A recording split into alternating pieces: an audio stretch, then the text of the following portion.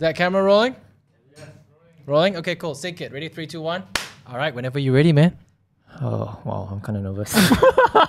This is your channel, not my channel. Okay. It is an expensive bite, I'm not gonna lie. Reveal the price. The price is very, the price, I think, what did I Don't hold back, don't hold back. I spent, okay, I'm trying to divide it into Sing dollars so that it won't sound as bad. I think I spent about close to, after doing a lot more research and understanding the bikes that are out there, at first, I think I approached it very wrong. I was looking for a bike that was very aesthetically nice. I'm like, I want to ride a nice bike.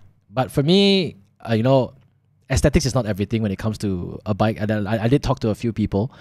And, you know, like even your channel was like saying that when you want to buy a bike, you want to buy a bike that you enjoy riding, not that, you know. There's no point riding a really nice looking bike and then it doesn't fit you well or it's really uncomfortable. What's the point? And maybe they were very nice. They serviced me really, really well. Of course. Yeah. Because you're Jinnyboy. Nah. They know that you're going to drop a $50,000 bomb on a bike. Who wouldn't want to treat you? Dude, if I open a bike shop, I'll ask you to come to my house for dinner, man.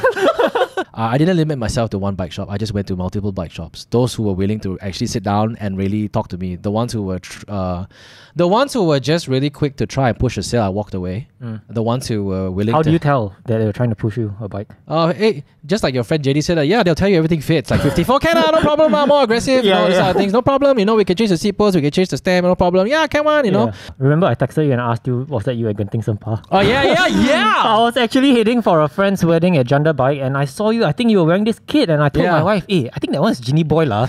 And she's like, "No lah, cannot be Jinnyboy lah, so tall man, you sure or not?" And I think you were coming downhill, but you were alone at the time, were you? I know. I think I was with someone behind. I was riding. I was kind of having a friend of mine. Why you behind, not in front? Oh no. I was having a friend tail me from behind because it was his first time in Genting Sempah, and I remember my first time in Genting Sempah. It's fun climbing up. Actually, it's really fun climbing up. It's very nice. I really enjoyed it. I didn't enjoy the descent because the roads were horrible.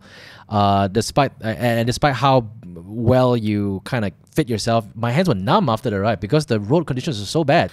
Are you ready? You have no ideas what are these questions, right? I have no idea, but yeah, okay. we'll go with it. Okay. I give you, to be fair, just to be transparent with people, I gave you a heads up on this question because I had no idea. So right. This is the question on the cockpit, if you remember I asked Yes. you. So the question is that RSL integrated cockpit and there was a recall by Trek. Can you tell us more about that?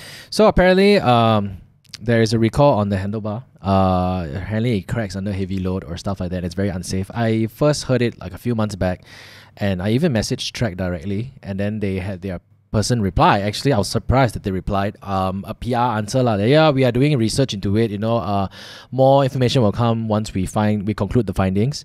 And then after that, I think when you messaged me, I think a week prior they released a statement.